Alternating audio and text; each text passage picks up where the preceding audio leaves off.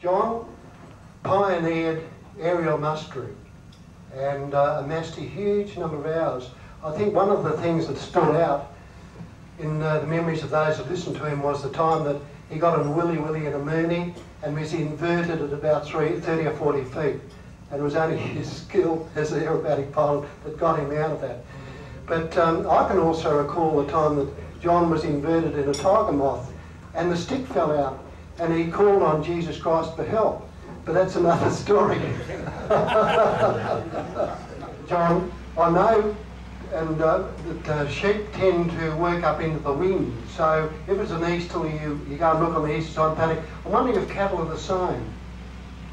No, cattle are quite different. There's cattle and cattle. There's cattle down the southwest mountain paddocks and they're all domesticated and one thing another.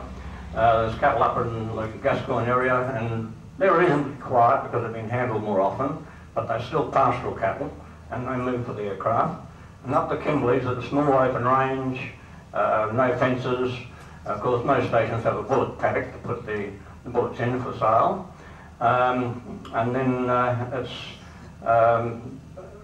the only part the wind comes into it is when I've mobbed up the cattle and ready to run them into what we call the coacher mob. The coacher mob are more handled cattle which have already been pre-mustered and held by the ground plant, and the plant being the men on the horses or the Land Rovers or whatever. And it's important to have them positioned downwind from the cattle I'm running in, so that the smell from the horses and whatever doesn't disturb the cattle which I'm running in, and otherwise they can go anywhere. Also, it's very important for the men on the horses to lay down and sort of hide the sky themselves the best they can, because the cattle, once they spot anybody, particularly on foot, if they're on foot, will just go, fly off. And once they're gone, it's almost impossible to get them back to the place where they ran from. But that doesn't mean to say we lose them, because I used to follow them up and then pull them up somewhere else and then move the coacher mob around further on later in the day.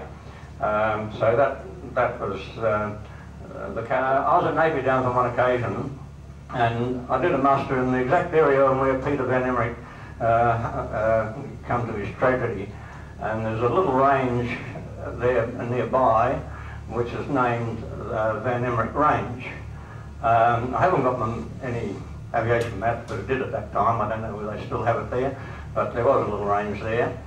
And during the course of the muster, it took me most of the morning from first light till about 10 o'clock, I suppose.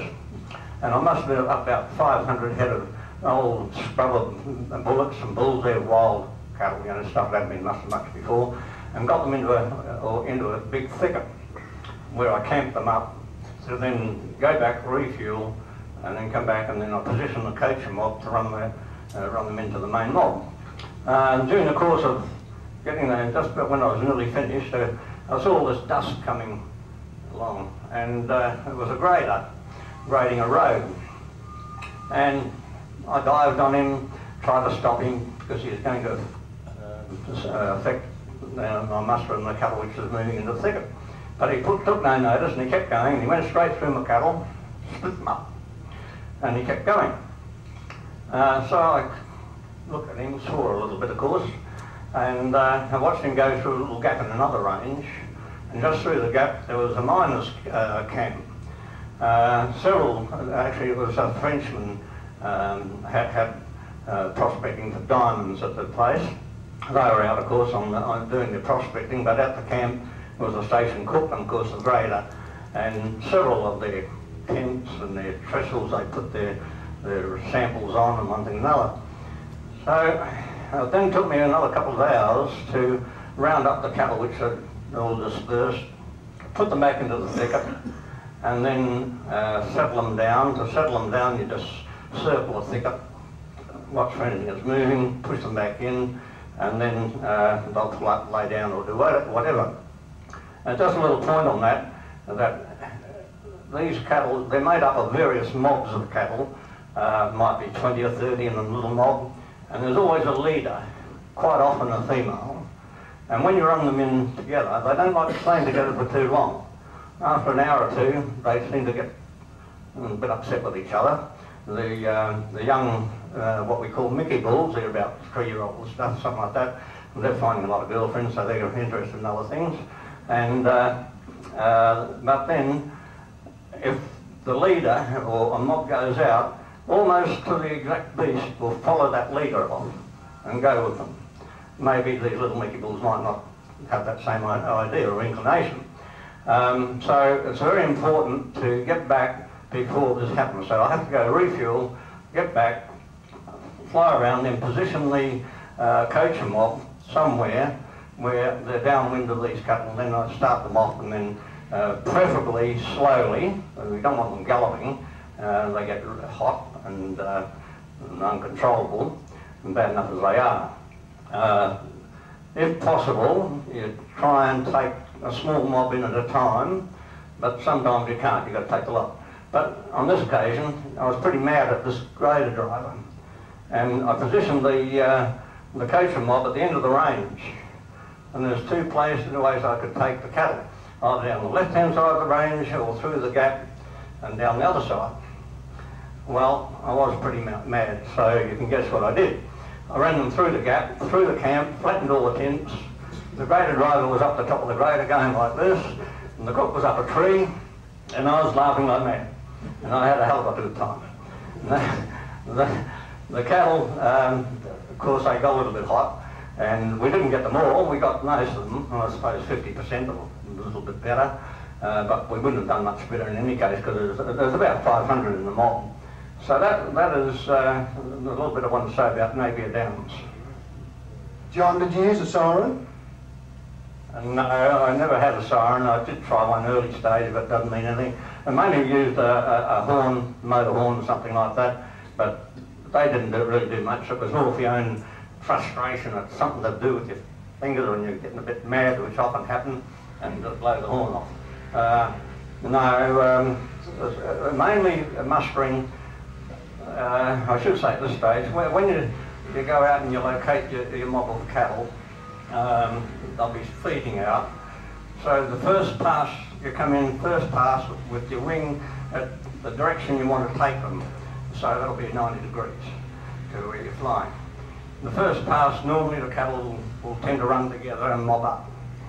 The calves will run to their mother, and they get like that. The second pass, you come down and it might start them off in their direction. Once you've got them going off, you do look for cattle pads or something like that. You can put them on the pad, then you back off.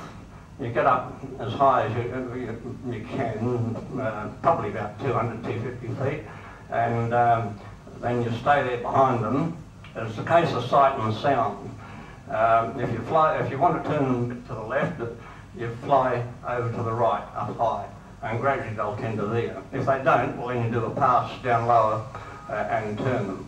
If they're on a cattle pad, and then quite often the country up in the Kimberleys, it's black soil, which is like, it's very crazed, deep little gutters and things like that, which is difficult for the cattle to run over. But they do have their pads, so you put them onto a pad, so then you back off, let them follow the leader along the pad, look for another pad that goes the other way you want to go, and at the exact right time you've got to time your run so that you can turn the leader up the next pad. Then you back off, and then they'll follow it. And you can do this zigzagging through the black soil country until you can get them out into a thicket or if possible, into the coacher mob. So that's the basis of it. So it's sight and sound. Turn to the right, go to the left, turn to the left, turn to the right, stay up behind, and don't push them too hard. The cattle can only move as fast as the smallest calf will travel. Sometimes you have to cut them off if they're too young to keep up with the mob. On a muster in the Kimberleys, the yards are normally about 10 miles apart, about every 5 miles apart for the old times, but with the aircraft you use 10 miles. And then you start off about 3 or 4 miles before a yard, do your muster and finish off, and then go 3 or 4 miles the other side and bring anything back. We go out 10 miles either side of a straight line between the yards, depending on the nature of the country, whether it's ranges and all that type of thing. Preferably run small mobs into the coaches as they moved along, otherwise it's necessary to put them into a thicket of some sort and camp them up like I just described. So that's basically the way we do cattle mustering. When you get into range country and the dolomite and the very steep, and the old bullocks, I'll go right over the top, but generally we try and get them to go down the bottom and through, around. On tableland country, normally there's a river or creek at the bottom of the tablelands, particularly at Tableland Station, where I used to do an awful lot of mustering, and you'd have a very strong easterly wind, and on the west side was where most of the mustering was done, and between Tablelands and Mornington Station. There's severe downdrafts off the tablelands, and the cattle used to be down below. So somehow or other, I'd have to get in there and get in between the end of the downdraft and the tablelands. Invariably, that meant doing stall turns, coming right up to the face of the tableland or the breakaway, and do a stall turn and come back down the other side to keep behind the cattle, and without getting into the turbulence of the downdraft, and then get the cattle moving along the river in the direction you want them to go. They do go for cover, and they like trees, because trees is an obstruction. So if you try to push them too hard, they're going to pull up. So you've got to let them just travel at their own pace. And then during the course of the day, taking advantage of some break where you can get them out, and then out in the open and hand them over to the coach. Master, camels or goats? Well, with goats, I did an awful lot of practice on goats, and before I did my first sheep master and cattle master, I used to practice on the goats up around the Roulston River, and got valuable experience from that. And I did an awful lot of goat mustering. Again, more so, you're up higher. When you start them off, if you get down low, they'll just jump in the trees and climb up trees. Camels, they spit at you. They don't do anything. You go past them and they spit at you. Donkeys are the worst.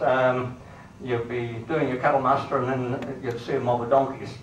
And they come in and split up, because cattle and horses and donkeys, they don't go together. And that split your mob up. And, well, they're real asses. Very difficult to do anything with. But there was an awful lot of Kimberleys in my time, but I think they've shot most of them out now. At least they started doing a program of that with helicopters, and at the time I left up there. But camels, no. Well, thanks very much, John. I think we all have really been interested in what you've got to say. A lot of hours. He did something like 28,000, I think.